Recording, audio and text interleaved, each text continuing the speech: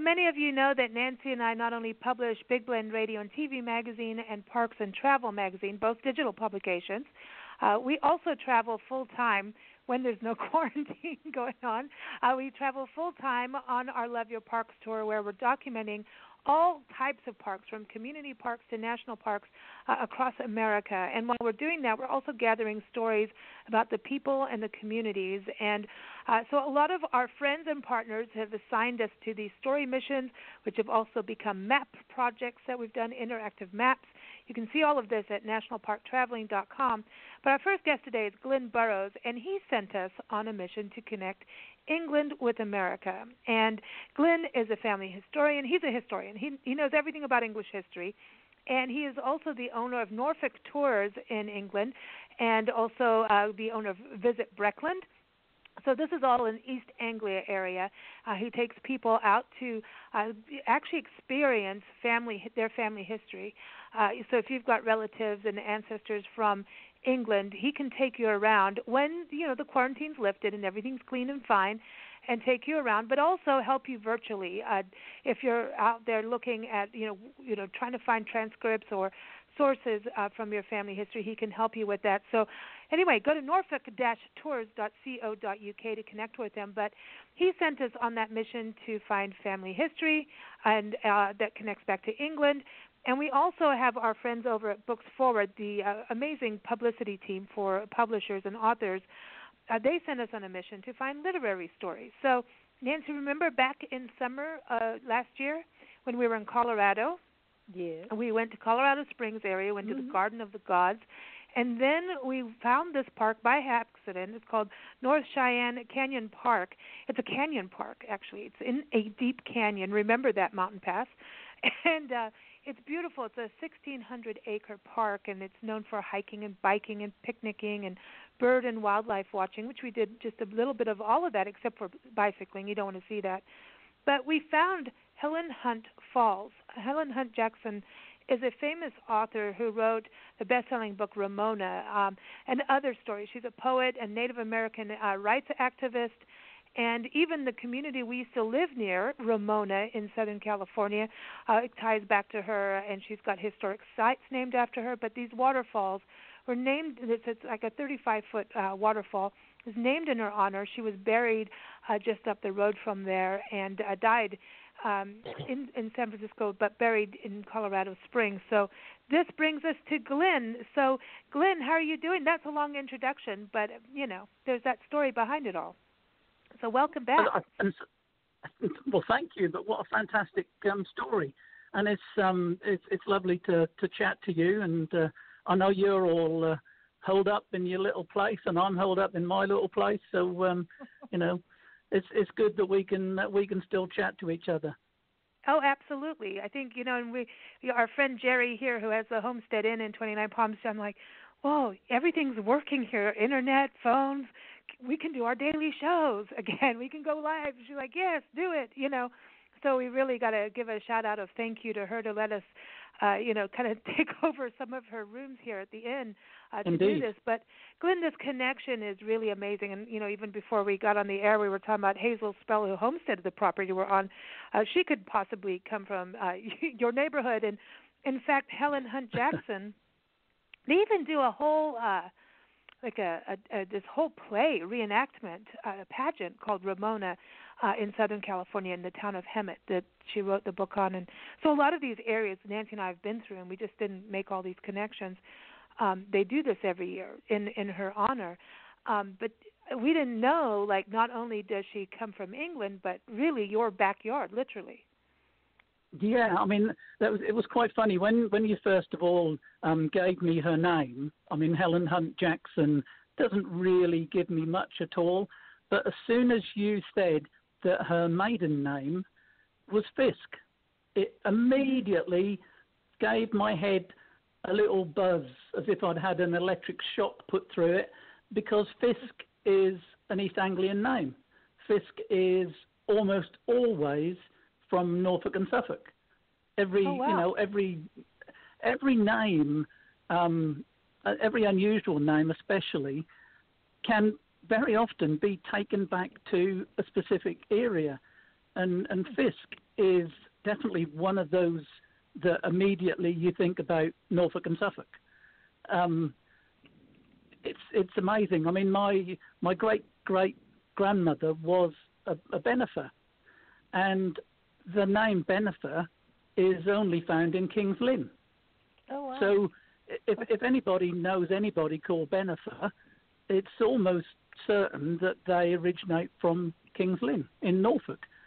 So very often you'll find a name will have a location, connected to it. And Fisk is one of them. So as soon as you said Helen Hunt Jackson was originally a Fisk, I thought, well, she must have a Norfolk connection. Wow. And funnily enough, she does. Wow, cool.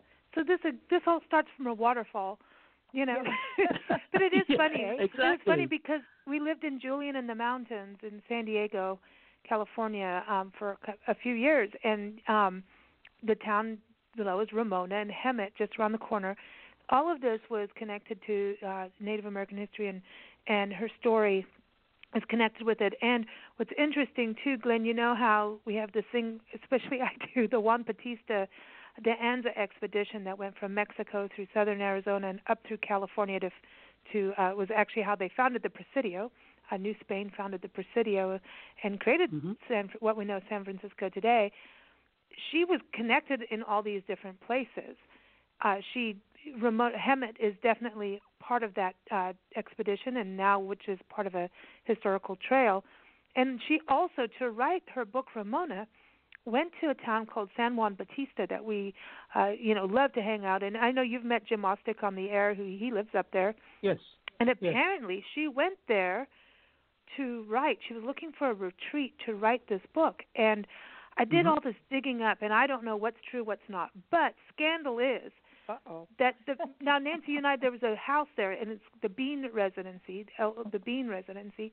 and she wanted to rent a room, and there's a woman in there, and she has her kids, and the woman is quite a feisty Irish woman, apparently, and one of the kids were naughty with the molasses or something, and molasses went flying, and basically some harsh words were spoken, and so Helen Hunt Jackson told the woman where to go, where to get off, and left, and didn't go and settle there, and that's how she ended up in Hemet area and Ramona to write the book Ramona.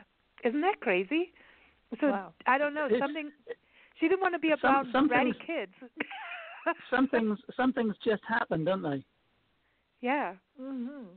So we lived near it, and now and so do you. Kind of. Well, these connections just keep coming up. It's quite amazing when you actually start to dig into these things. I mean, although Helen Hunt Jackson's early family didn't actually come from Norfolk and Suffolk, but they came from Norfolk and Suffolk. What I'm saying is that they went to America really early. They were in America in the early 1600s, so her family was American. She was American, but the connection goes right back to the 1630s, which is a very early immigrant family. They came over at the time of the religious problems, when there was a lot of people who didn't have beliefs like everybody else, and the persecution of different religious sects were quite rife. So a lot of people decided to up sticks from England and go to America, and the Fisk family was actually one of them. They left Suffolk and went across to America. They were in Salem, they were in Wenham, and they were in that sort of area of Massachusetts. And when you have a look at place names, there's the Wenham in Massachusetts, but actually there's a village called Wenham just outside Ipswich in Suffolk. So it's quite likely that the early settlers from that area of Suffolk called their new settlement after their old settlement. The same as we've already discussed about Abraham Lincoln's ancestors who went from Hingham in Norfolk to Hingham in Massachusetts. You know, so you see that so often, that people who left England would call their new settlement after the village they came from, which, you know, home from home, innit, you know. So that's a clue for us, like when we're doing our family history, to look at the town names. It can be, definitely. Because if you look over the east coast of America, so many places are named after English place names. And there's a lot of them that are named after Norfolk and Suffolk places. You know, I look at a map of the east coast of America, and, you know, so many of the towns and villages and settlements are names that I recognise. I think I probably told you I was doing some research for a lady whose ancestors actually went over from Hingham to Hingham, and I was looking at a book, and it kept saying about Norfolk and Suffolk and Ipswich, and then suddenly I realised that actually they were talking about America. They weren't talking about England, because all of those place names are in America. So they were travelling from Norfolk and Suffolk and Ipswich, which are all place names. Wow. But obviously these people who went over to America called their new settlements Norfolk, Suffolk, Ipswich, Hingham, Wenham, Windham. You know, lots and lots of places are all over there as well. It's quite amazing. That's interesting. I know a Windham family. Windham is also a well-known landed gentry family, but that's spelled Windham. Yeah. The place name is actually spelled Wymondham, which is Wymondham, and that is a place in Norfolk called Windham, even though it's spelled Wymondham. And there are places in America called Windham, spelt the same. So obviously, these people who went to America from Windham called their new settlement Windham and spelt it the same, which is quite funny. I think maybe they just wanted to feel like they were back at home. Yeah, I think you're right. You know, and things that are familiar, you know, just give you that little bit of sort of support mentally, doesn't it? You know. Yeah, that comfort. So it's kind of like and also maybe honoring family. You know, so a lot of, like we've talked before, especially with the Mayflowers, was, you know, really folks fleeing England to come over here because of religious persecution, and so it seems that was also the case for Helen Hunt's ancestors.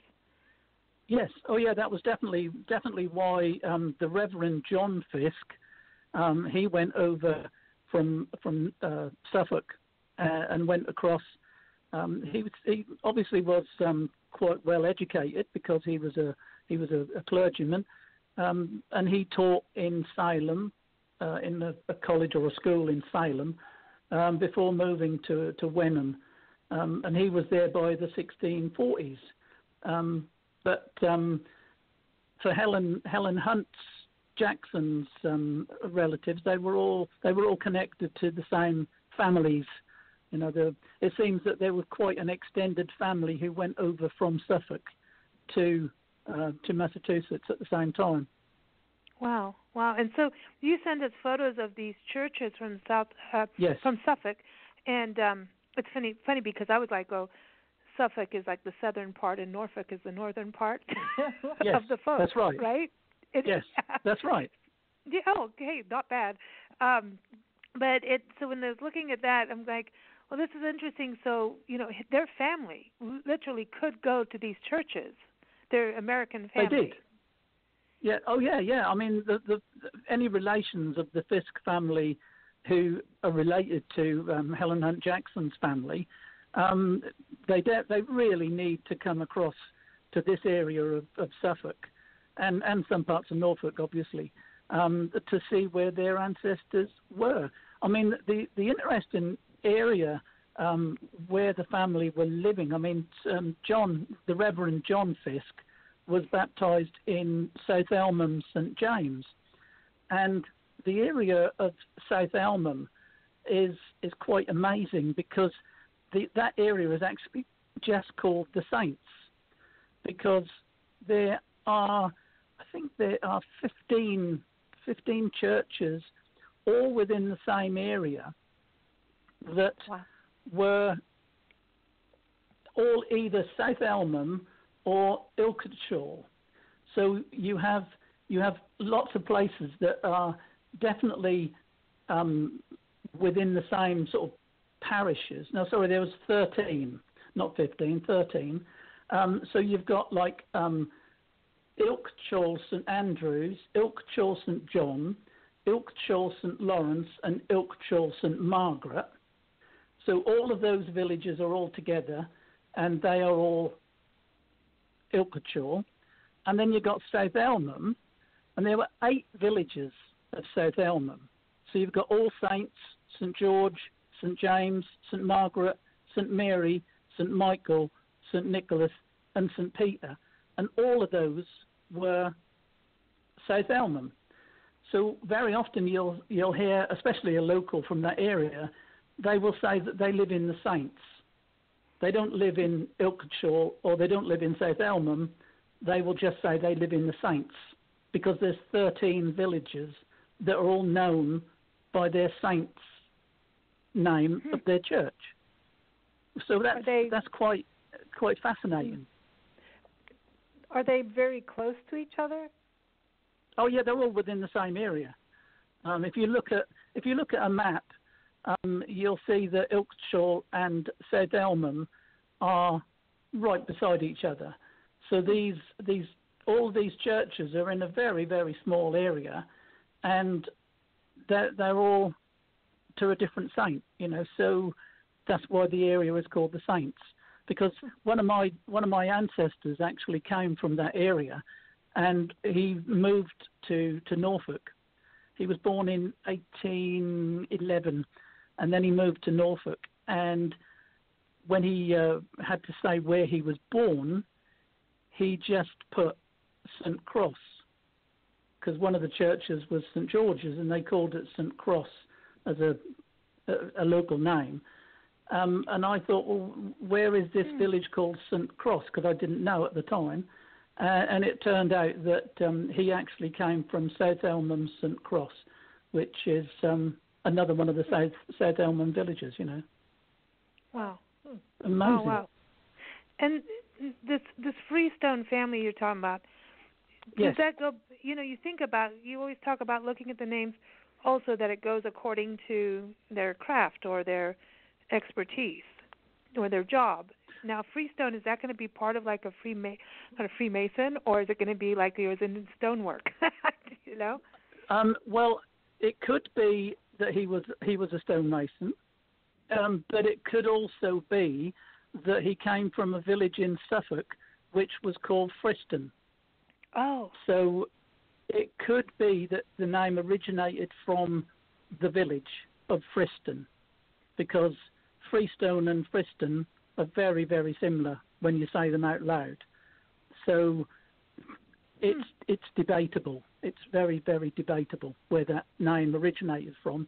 But the Freestone family, the man who was born in 1811 and then moved up to Norfolk, it's actually his ancestors that were living in South Elmham at the same time as Helen Hunt Jackson's ancestors were living in South Elmham. So the thing that has sort of made the hair on the back of my neck stand up is the fact that my ancestors would have known Helen Hunt Jackson's ancestors, because they would have went to the same churches at the same time. And it wasn't like thousands of people in one little village. No. These places are tiny villages. So, Wow. they would have known each other, because they were in the same churches at the same time, baptizing children, getting married and being buried. So they would have known each other. And that, to me, is what family history is all about. It's about what people were doing and how they were living, and the thought that, all right, Helen Hunt Jackson's family went over to America in the 1640s. My own family, the Freestones, still stayed in the South Elmham area, but the fact that the families knew each other is a real connection. And it, wow. all right, so it's 400 years ago, but it's still pretty amazing when you actually think that 400 years ago, my ancestors and Helen Hunt Jackson's ancestors were rubbing shoulders with each other. Very and we've cool. set foot in all these places where she was and where she wrote and what she wrote about.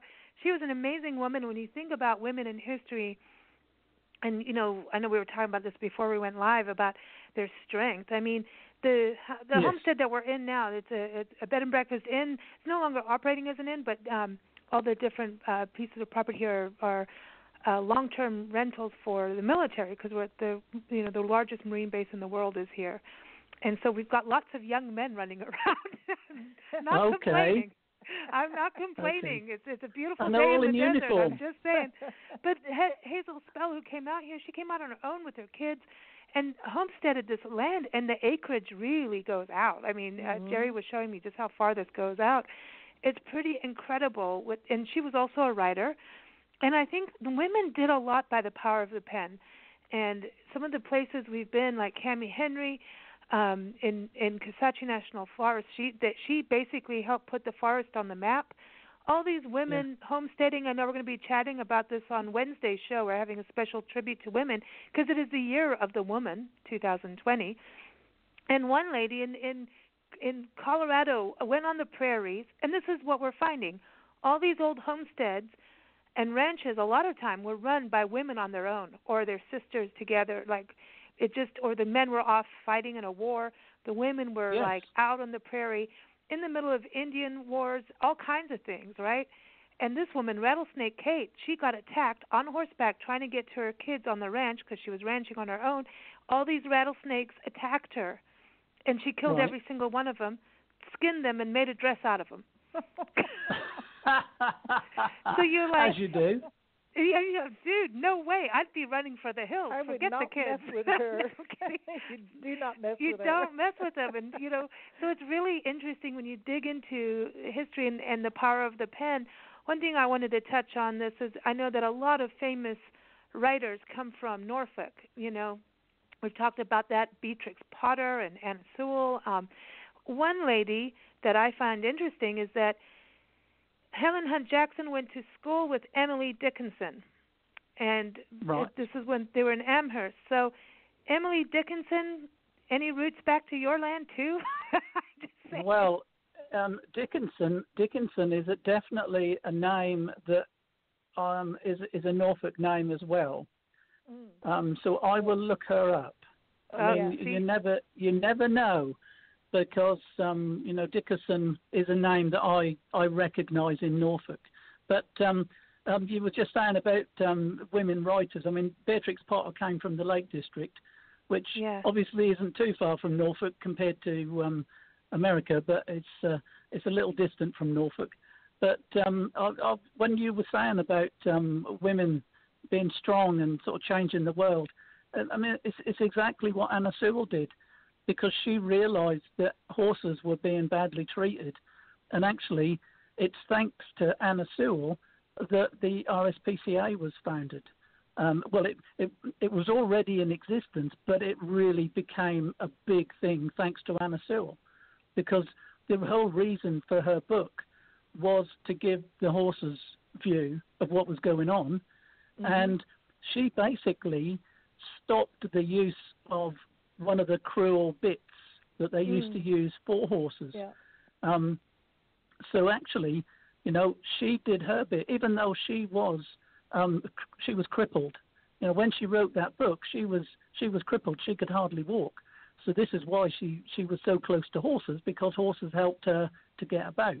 But women really did keep the things going. Because the men are out on the land doing the gardening or the farming or fighting the wars, but it's the women who are at the back doing everything that keeps everything ticking over. And I know we keep hearing about National Women's Day and all this, that, and the other. But actually, women are not actually recognised for the big part that they played in history in general. Because if it weren't for them looking after the household, the men wouldn't be able to go out and do stuff.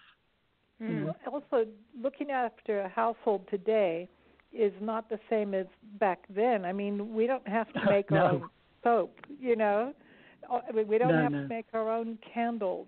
There was so much that a woman had to do back then that we don't have to do today, that now, it's like, oh, we can watch TV during the day. Well, I don't think you'd find a woman,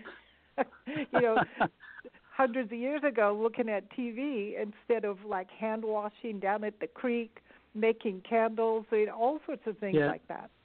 Yeah. And shooting squirrels. Yeah. But I mean, at the end of the day, it's all about history, and all about general history as well as family history, because I often say that, all right, so family history is one of my passions, but I have to put everything into context, because it's no good just learning the names and the dates of people. It's all about how they lived, where they lived, what they did for a living, how they managed. The thought of Helen Hunt Jackson's ancestors going over to America in the 1630s in a boat that was probably about as big as a school bus, going across the Atlantic in a boat the size of a school bus. It is just beyond comprehension. They're coming from a land where they know what they're facing, and they go into something that they've got no idea what they're going to face. The guts that took. Can you imagine? Even today getting on a boat the size of a school bus in England and sailing to America, even though you know what you're going to end up in? You're going to turn up and there's going to be a ticker tape reception for you and this, that, and the other. But in the 1630s, they didn't have a clue what was going to happen when they got to the other end. And it's so many of them they either died on the voyage, or some of them died as soon as they arrived because of the diseases that were over there. And also starvation. They couldn't just go to the shop and buy tools. They had to make them. They couldn't go to the shop and buy pasta and toilet rolls, which everyone seems to have been doing lately. They had to go and grow it. Well, it's kind of interesting with this whole virus thing, because it changes so many things on so many levels, on a global level. And we were talking about this with an interview with a scientist yesterday. We were recording, and we're saying, in a way, this shows how we really do live in a fishbowl. We are really all connected. Family history proves this all the time, and these conversations just prove it even further.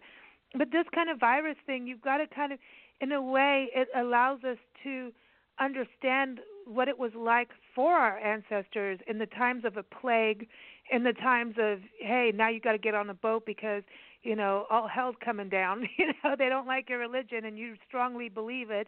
I mean, the survivalism, the survivalist skills that they had back then to what we have now we have to kind of muster their strength. I think family history is really important now more than anything to kind of realize the strength our ancestors had for a lot of us, and to carry through now. It gives us that little bit of, hey, they did it, so can we, Yeah, but I mean, the thing is, we are so useless today.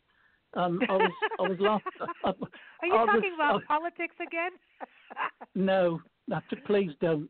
Please don't. Okay. Okay.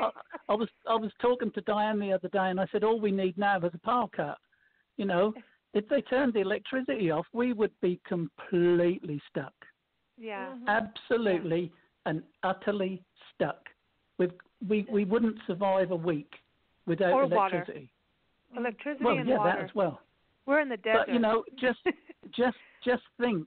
just think what it was like for those people who stepped off the boat in 1635, for instance, in America, they had to start from scratch. They obviously could take stuff with them, but not very much. So if they were sensible, they'd probably take a saw, some knives, a couple of cooking pots, some grain. But, they couldn't take much with them, and they had to start from scratch.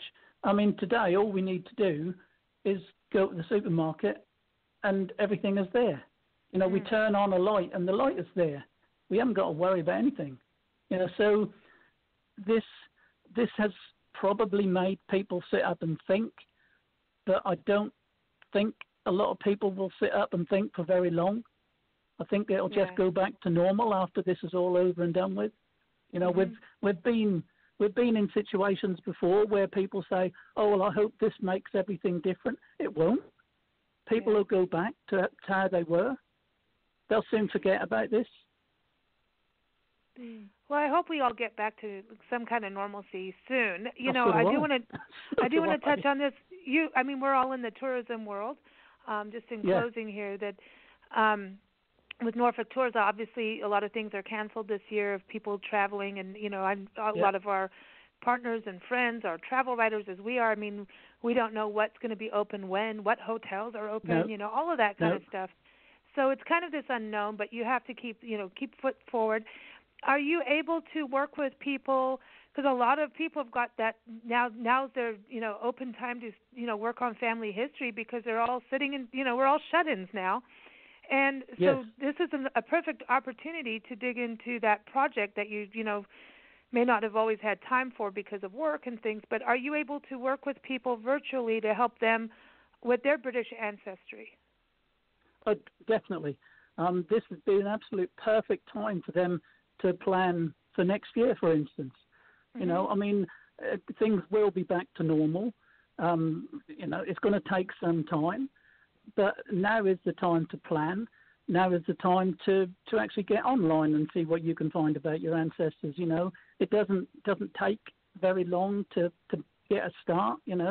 And I'm always here to help. At the moment, I can't get out and do very much, so I'm around to help. All someone's got to do is drop me an email, and I'll be more than happy to help them to make a start. As I was saying to you earlier, I'm actually thinking about doing some little videos of how to start doing your family history, but I need to get the courage to stand in front of a camera and actually do it. So watch this space.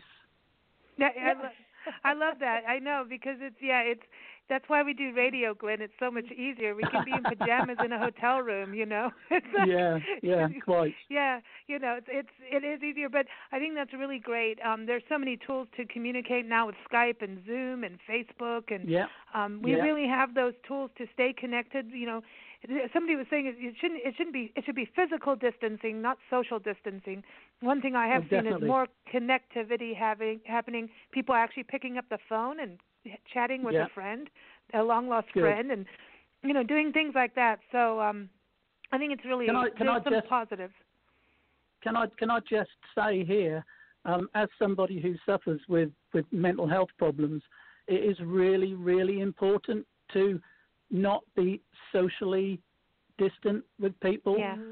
Isolation is okay physically, but isolation is not okay mentally. So please do pick up the phone, do talk to people, do keep in touch with other people, because for me, I know isolation is deadly. I really do not do isolation very well. So I know for a fact that other people with mental health problems probably have the same problem. So now is the time to pick up the phone and talk to people. That really is so important. So, family history and everything apart, do keep in touch with other people. I love that. It's so true. Yeah, absolutely. We have the tools, and cost-effective ones as well. So they're really passes quicker that way. And really, sometimes just be the person to pick up the phone and call your friends. Especially if hey, they could use a call now. Grandma needs a call. Granddad needs a call. Uncles, aunts, everybody, just connect and play board games, or but disinfect them first. Talking about grandma and granddads. I will just give a plug, even though my parents are not listening because they don't have the internet. But today is my parents' 65th wedding anniversary. Oh, wow. So I thought I would just make a mention of that. So I took their shopping over to them yesterday and left it on the doorstep and spoke to them through the kitchen window, because obviously they are in the age group that they mustn't mix with anybody. So, that's their 65th wedding anniversary today. So I think that's something special. Wow. Oh, I love that. Well, awesome. Cheers to them. Absolutely. That's wonderful, Glynn. So it's, a toast to 65 years. I don't think I know anybody who's been married for 65 years. Wow, that's pretty incredible. That is incredible. You do know. Please give them a shout out and a hug. Well, be like a world record. A virtual hug from Nancy. No. It's not a world record. The Queen and the Duke of Edinburgh were married in 1947, so they've been married for 73 years, I think it is. Wow, that's amazing. Or it will be. Yeah, wow. 1947 they were married, I think. Wow. I don't think that happens in America. No, not as often. Well, I don't know. The world's kind of changing, and people are living longer too. So there it is. Yeah, exactly. Glynn, thank you so much for joining us. It's been a real treat, and I know the Helen Hunt Jackson story will just continue, because as we travel more, we'll find out more. And everyone, again, keep up with Glynn at norfolk-tours.co.uk. In a couple of days, you'll be able to see his article and some of the photos of the churches, also where her family went to church. And also we'll be featuring it in the upcoming issue of Big Blend Radio and TV magazine. I think we'll call it the quarantine issue. Oh, nice. I know. I think so. All right. You take care, Glynn. Thanks so much. Yeah, thanks, girls. Look after yourselves. Right. Bye-bye. You take care. Bye-bye. Bye.